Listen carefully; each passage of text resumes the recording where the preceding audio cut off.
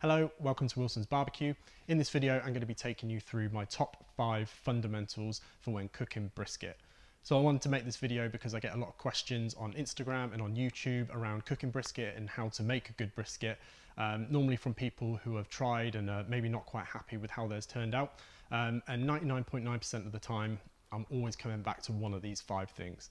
So I wanted to share them with you in one video. So there's no right or wrong way to cook a brisket. These steps just work for me. And I think if you are struggling with cooking a brisket, or maybe there's an element of your brisket that you're not overly happy with, watch this video and there might be something in there that might help you. I'm also going to be giving you the opportunity to win this new Texas AF rub from Good Rub. I've been working with the guys at Good Rub to get the perfect Central Texas style rub for a month or so now, and we finally come up with this, as you can see, as seen on Wilson's Barbecue YouTube. This is what I used in the video today on the brisket that I cook in this video, and you'll see that it helps to get a really nice consistent bark, and it also tastes incredible as well. So this is a perfect mixture of the right salt, the right pepper. So stick around, you'll find out how to win this among some other incredible seasonings from Good Rub. So stick around and I hope you enjoy.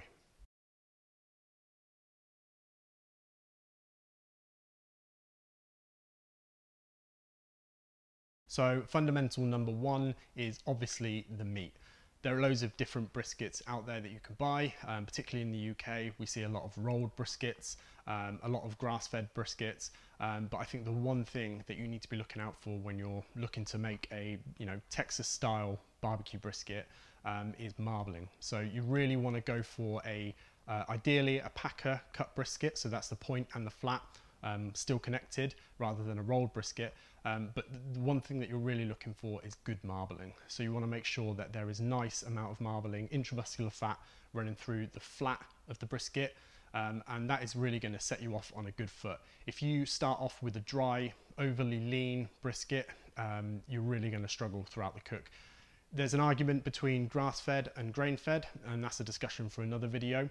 So for the purposes of this, I'm just going to say that you want to go for a nice, well-marbled brisket. As I've said, ideally for this, you want to be looking at a whole packer cut brisket, and you can speak to your butcher and they may be able to get one in for you, or if they're a whole carcass butcher, you may be able to give them a bit of advance notice and they might be able to hold one back. Or you can go online and use Tom Hickson of Smithfields, which is where I go, and they do a huge range of packer cut briskets. So you might find that you're able to get hold of rolled briskets, and that's generally the flat rolled up with some twine. And a lot of people message me that have cooked rolled flat briskets, and they've simply just cut the twine off and rolled it out and cooked it like you would a packer style, and they've been disappointed that it comes out dry.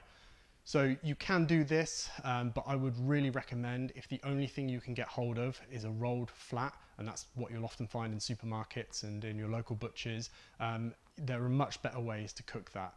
Marcus at Countrywood Smoke has got a great recipe on his website, so I would recommend that you do that rather than try and cook it as we're going to do it today. You'll just get a better result. The brisket that I'm using today is a Creekstone Farms USDA prime brisket, and that is from Tom Hickson of Smithfields. If you want to go and pick up this same brisket or look at their huge variety of barbecue meats, you can do so in the link below by going on the link below, and if you want to get 10% off your order, you can also use the Wilson's Barbecue 10 code down below. The brisket that I'm using is extremely well marbled. As I say, it's USDA prime. It's the cream of the crop. It's really, really well marbled all the way throughout. It's got a great fat cap on it, and it is, for me, the perfect brisket to cook low and slow over 12 hours or so. Fundamental number 2 is the trimming. So for me, trimming is becoming more and more important. Every time I cook a brisket, I trim it slightly differently, and I'm finding that more often than not, the way you trim the brisket hugely contributes to how that brisket comes out. So as you can see, I've made a real conscious effort to make sure that this brisket has a lot of good airflow. And what I mean by that is that there are no jagged edges, it looks really smooth, and I've used a really sharp boning knife to achieve that. It kind of looks like what you would expect to see in a wind tunnel, a car prototype, and that really is for that airflow to be able to get over all of the brisket and not have any dips or huge raised areas, because what you'll find is those raised areas will burn and those lower areas will pool up and you won't get a consistent bark. Sometimes what you'll find is that there will be a really nice black point end closest towards the fire, but you'll see kind of patchiness across the rest of the brisket, and that's normally where someone has trimmed it and maybe gouged out a little kind of concaved section in the fat. What you want is a nice smooth layer of fat. You don't want any dips, so be careful when you're trimming it to make sure that you're nice and even. And that patchiness generally comes from the airflow that rolls over the brisket. Where it rolls over, if there's a dip, the air will go straight over and it won't render out that fat that's in that little gouge. And sometimes juices and fat will pool in there, and then that will make it impossible to gain bark in that little area. So again, trim it smoothly, make sure that there are no dips, there's no high points, and you should end up with a pretty consistent bark all over. So I can't stress enough how important it is to have a nice aerodynamic trim across the brisket. We don't want any bits of fat hanging off, and generally keep it smooth looking, keep it looking aerodynamic. Use your hand to pat down the fat and just make it smooth in general. It's also really important to not trim off too much fat, and it's also really important not to leave too much fat. So on this brisket, I left about 5 millimeters of fat all the way over the top, all over the fat cap. And the reason for that is that in order for you to achieve a really good bark, you need some level of fat. So you'll sometimes see people cut all the fat off the top of the point because they say that there's plenty of fat inside the point, and you don't need all that fat on top. But if you want a really consistent bark, you need some level of fat. You need fat, acid and salt to be present in order to get a great bark. So if you trim your brisket down to around 5 millimeter all the way over the top, keep it aerodynamic, you will get a more consistent bark. So fundamental number 3 is the smoke or the cook. So this encompasses everything unwrapped from putting it on the smoker right up until we wrap it. So the main thing I want to cover here is the temperature. So obviously we're going to put the brisket on, and then we're going to be cooking it for 7 hours or so. We want to be cooking that brisket at around 250 to 275 Fahrenheit or 120 to 135 Celsius. The reason for that is that you need that higher temperature in order to render the fat. Some people will cook at around 225. You can do that, people do it. I've seen people cooking these 20-hour long briskets with a 4-hour stall at 225 or even lower, but I just think it's inefficient. It slows things down, and I don't think the fat renders and the collagen doesn't break down quite as well at 225. So I would really recommend that if you have been previously cooking at 225 or 230, cook between 250 and 275 Fahrenheit. You'll just find that you'll end up in the exact same place with a cooked brisket, a nice tender juicy brisket, but you'll get there much quicker. So we put this brisket onto the smoker, we're managing that temperature, we are spritzing every hour or so after hour 3, and all we're trying to do is just spritz the areas that are starting to get too dark. So you want to make sure that you're keeping those areas that are starting to get a bit crunchy, maybe looking a little bit burnt. You want to keep those areas moist. You might go in there and give it a spritz all over, but in order to get a nice bark, you need to have a good balance between moisture in the cook chamber, and we do that by putting a water pan in, and also keeping the surface of the meat dry enough that caramelization can actually happen. You don't want to be soaking your brisket in spritz, in apple cider vinegar and water, and soaking it, because the caramelization just won't happen. So what I like to do is open it up every hour or so after hour 3 and just give those real dark areas a little spritz with apple cider vinegar and water. So I say I spritz with apple cider vinegar and water. Why do I do that? That's because ideally you need to have acid present on your brisket surface in order to get the best bark possible. So you need to have acid, fat and salt, and you introduce that acid by spritzing it with apple cider vinegar. You can use water, you can use anything you want really, hot sauce, ideally nothing too sugary because it could catch and burn over the long cook period. So I like to use a mixture of 50-50 apple cider vinegar and water, and I'm using that water pan just to make sure that there's moisture in the cooker, but I'm only spritzing the areas that are getting a little bit too dark for my liking. And if it really starts to dry out and maybe the surface starts to crack a little bit, I'll give it a light spritzing all over just to make sure that the surface is moist enough that it attracts smoke, but not so wet that a bark won't form.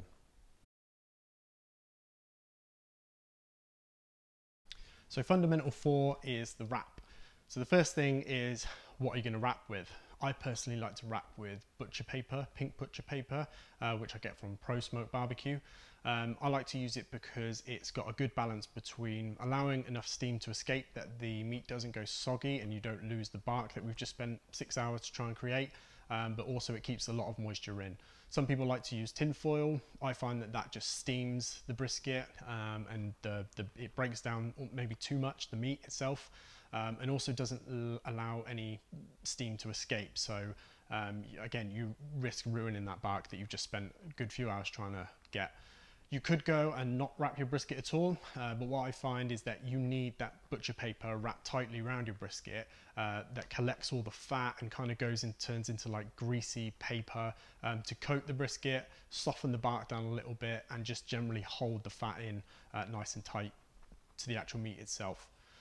So knowing when to wrap is a question that I get a lot. When do you wrap the brisket? What internal temperature do you wrap the brisket? How many hours? For me, I wrap based on one thing, and that is the color of the bark. For me, I like to wrap just before I'm happy with where the bark is. So I like my briskets really dark, almost black and glistening. I'm not going to wait for my brisket to get to that before I wrap, because I know that in pink butcher paper at least, and in foil as well, I know that the bark is going to get darker after I wrap it. So I like to wrap as early as possible, and the reason for that is just retaining as much moisture as I can. So every hour after about hour 4, I start to look at the brisket when I'm spritzing. When it gets to about maybe an hour, 45 minutes away from where I want it, that's when I decide to wrap. So I'm actually wrapping before I like the look of the bark. Again, just knowing that it's going to get darker. I'm not going to tell you what the internal temperature is on this brisket because I think it's so insignificant. So again, just wrap your brisket real tight in pink butcher paper just before you're happy with the bark, and that should retain the most amount of moisture. It should help to soften up that bark that's formed, and you should end up with a nice brisket. So wrap it up, stick it back on the smoker or stick it in the oven, and then all we're doing now is just waiting for the internal temperature to reach around 203 to 204, and you should be good to pull it off. So the 5th step in my fundamentals to the perfect brisket is a step that's sometimes overlooked, or a step that's sometimes taken but maybe isn't done quite the right way, and that is the rest. So what I've done is I've cooked my brisket, my incredible Creekstone Farms Packer brisket. I've made sure that I've spritzed it. I've made sure that I've originally trimmed it really nicely so it's nice and smooth. I've wrapped it, I've put it back into the oven in this case, and I'm watching the temperature, and I'm looking for it to hit around 203 to 206. The next thing I want to do is make sure that I give that brisket time to rest. So I like a 4-hour rest in a cooler, and I find the longer that you rest a brisket, the better it turns out in the end. You don't need to use a cooler when you're resting. I just like to do it because I think that it prolongs the temperature drop. So when I pulled this brisket out at 206 or whatever it was at the time, if I just rested that for an hour on the side, it's going to drop quite quickly. If it's warmer in the house or wherever you are, obviously it's going to drop slower, but generally if you rest it just on the side, uncovered, just wrapped in that butcher paper, the temperature is going to drop. And it's actually, by the time you go to cut into it, if you're resting for 3 or 4 hours, it's going to be too cold. So what I like to do is take the brisket out of the smoker or out of the oven, pop it into a cool box, shut the cool box up, set a timer for 4 hours, come back and I will generally come back to an incredible, well rested, perfectly good temperature to be able to pick it up, hold it and slice it. So as I say, stick it in a cool box. I can't stress how important the rest is. Brisket doesn't hold up too well once you slice it anyway. When you slice it, it tends to dry out quite quickly, but you can help minimize that by giving it a rest. So I would strongly recommend getting a cooler. They're really cheap on Amazon. I'll pop a link below where you can buy one. Buy a cooler, rest it in that, and I guarantee that your brisket will stay moist for longer once you slice it and when you're serving it up. If you do have to rest your brisket on the side because you don't have a cooler, wrap it in a tea towel, wrap that butcher papered wrapped brisket in tin foil, then a couple of towels, whatever you can do to try and prolong that cooling process. The longer the rest, the better. So before we wrap this section of the video up, I said I'd tell you how you could win the new Good Rub from Good Rub. And all you need to do is head over to my Instagram, find the post that relates to the giveaway and follow the instructions on there. And also make sure to give me a follow on Instagram if you don't already, and give Good Rub a follow too. So they were my 5 fundamental steps to the perfect brisket. They might seem really simple and things that you mostly do, but that's really about as complicated as cooking a brisket gets, in my opinion. I follow these steps all the time, and I haven't cooked a real bad brisket or one that I've been really disappointed with in a long time. And so follow these steps. Buy good meat with lots of marbling, whether it's grain or grass-fed. Make sure that you get a good trim on it. Leave 5mm of fat across the fat cap, and make sure that there's a good aerodynamic shape with no fat hanging off. Cook it between 250 and 275. Make sure that you spritz any burnt bits and make sure that there's moisture in the cook chamber. Wrap the brisket just before you're happy with the bark. Don't wait too long, and don't wrap it too early because you want to make sure you get a nice dark bark at the end. And then finally, once it's cooked in that temperature, take it out, stick it into a cool box, rest it for 4 hours. Let's see how the brisket turns out when you do cook it that way. Right, so here we are. This has been rested for about 3.5 hours. Hopefully, if you follow all the steps like I've done, you'll end up with a really good brisket. And I hope that when I open this up, it's going to look good. I'm pretty sure it will, following the steps that I've talked about in this video. So let's get it open, slice into it, and see how it's looking.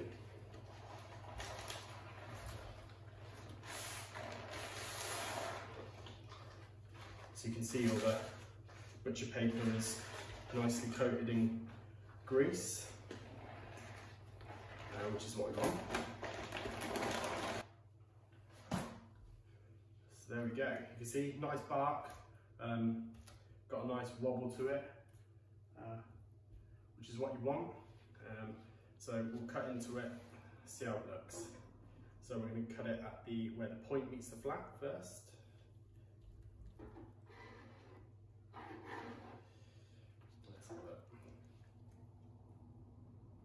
You can see really juicy,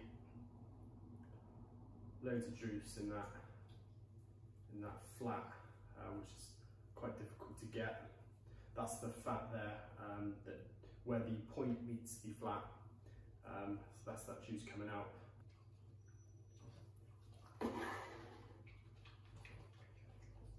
There we go. So it's nice and thin. You can see that it's not dried out at all. Hangs under its own weight, got nicely rendered fat there, and when you pull it, just the slightest tug, it pulls apart. So we'll try that flat. Wow. That Creekstone Farm brisket is insane. Gotta have another bit. So tender. Right, so let's get into the money shot. So this is the bit that I want, this is the bit that everyone wants, and this is the point. So just cut through, see how that looks. I think that's pretty perfect. Let's take a quick slice from here.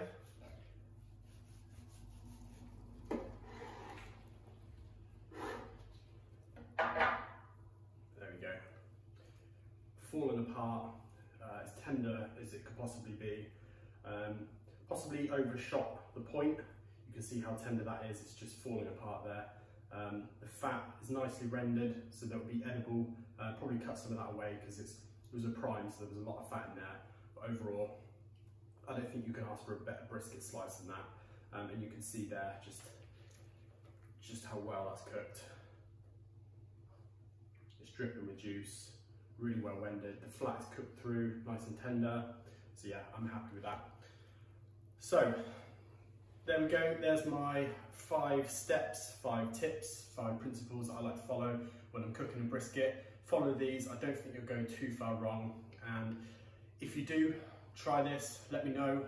If you like this video, give it a like, drop a comment below, follow me on Instagram, subscribe to the channel, it really helps. So thanks very much for watching. I'll see you in a couple of weeks for another video.